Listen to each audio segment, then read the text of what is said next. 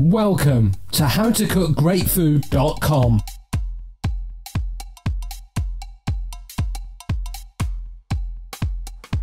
Hi, welcome to howtocookgreatfood.com. We're going to make some homemade burgers today. They're really simple. They taste 1,000 times better than the rubbish ones you get in the shop, the frozen ones, or that you buy at these stupid outlets that we have around the world. I'm not going to name any.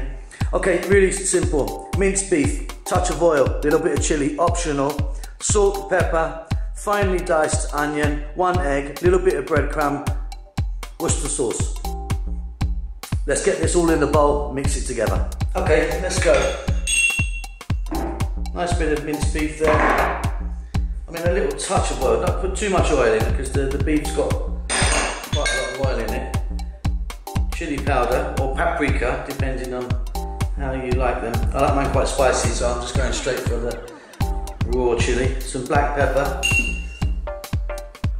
touch of salt, a few breadcrumbs. I'll put a few in now and then see how we get on. I might add a bit more, bit of onion, and again, finely chopped. If they're a bit bigger than that, the burgers start to break apart. So, and then I'm going to go for, here we are, an egg. Here it is. Okay, my hands are clean, don't worry. Get in there. Don't be shy. A bit more breadcrumbs. You can add a bit of garlic to this if you wanted. Or some other herbs and spices, your favourite flavour. Entirely up to you. But this is pretty much it, we're done. We're done. There you go. That's it. All we're going to do now is we're going to knock these into shape, into burger shapes. Then we're going to cook them.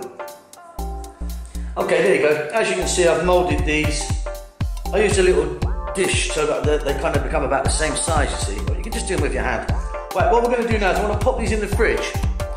Just for like 20 minutes. I mean, you could even pop them in the freezer if you wanted for 10 minutes. Just to sort of get them slightly harder. They're much easier to cook, they won't fall apart then.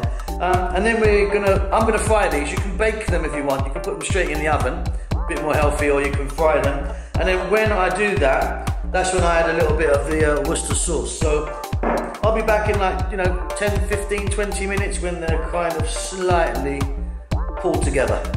See you then. Okay, so I've got my pan here, touch of oil in it. I'm using sunflower oil, use what you like really, I suppose. Here's our patties, which I'll just pop these in the freezer for like 10 minutes. Just pop them in.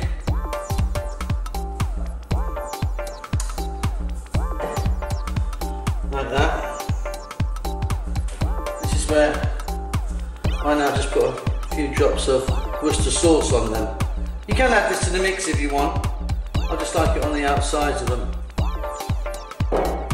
So I'm going to cook these for a few minutes on each side. When I turn them over, I'm going to add some more Worcester sauce. In fact, I might add Worcester sauce a few more times. So I'll just see when they're done, straightforward as can be. You know the score here. 2-3 minutes on each side, turning. Lovely, cooked inside well, and they're ready to eat.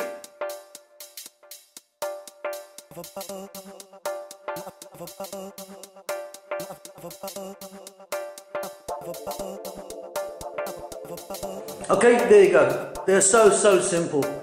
Once you try these, you will never ever buy frozen hamburgers again, and probably not in them places that we're not mentioning.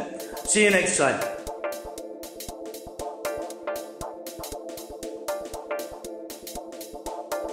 howtocookgreatfood.com. Don't forget to subscribe to our channel.